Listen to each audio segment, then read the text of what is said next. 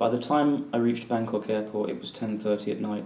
My new pain medication wasn't working, so I hadn't been sleeping well. I'm 30 years old now, better get used to it, I thought.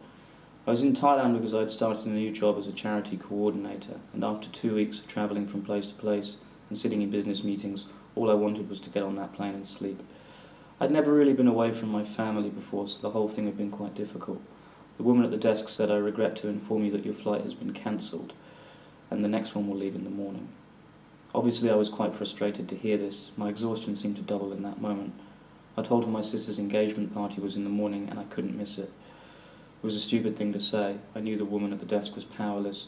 She told me that the next flight would leave tomorrow at 6 a.m. "Where do I sleep tonight?" I asked. She said, "We've arranged for accommodation at the Sheraton. There'll be a shuttle bus leaving from outside the terminal building." The man who was waiting behind me got very angry when she broke the news to him. He raised his voice and slammed his fist down on the countertop. The lady looked frightened, and I felt bad for her. Half an hour later I arrived at the hotel.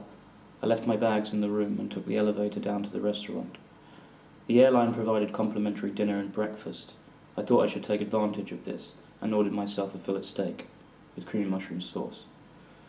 When I had finished my meal, I felt like having a drink, so I moved to the bar.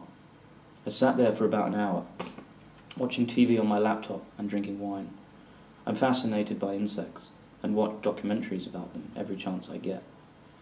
By then I was exhausted, but my neck was so tense I didn't think I would be able to sleep, so I did some gentle exercises in my room.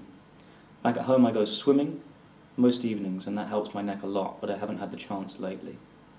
I was just getting into bed when my sister Angela called me. I answered the phone and said hello. She said she needed to talk and I asked her if she was okay. She burst into tears and proceeded to explain how she felt she had rushed into getting married and worried all the time he was not the right person for her. I did my best to calm her down, and we spoke until I was too tired to keep my eyes open. I told her I would be home tomorrow and that everything would be okay. She said okay, and that she loved me. I told her she didn't need to worry, she had to make the decision that was right for her, and I would support her no matter what. That's what family is for, I said.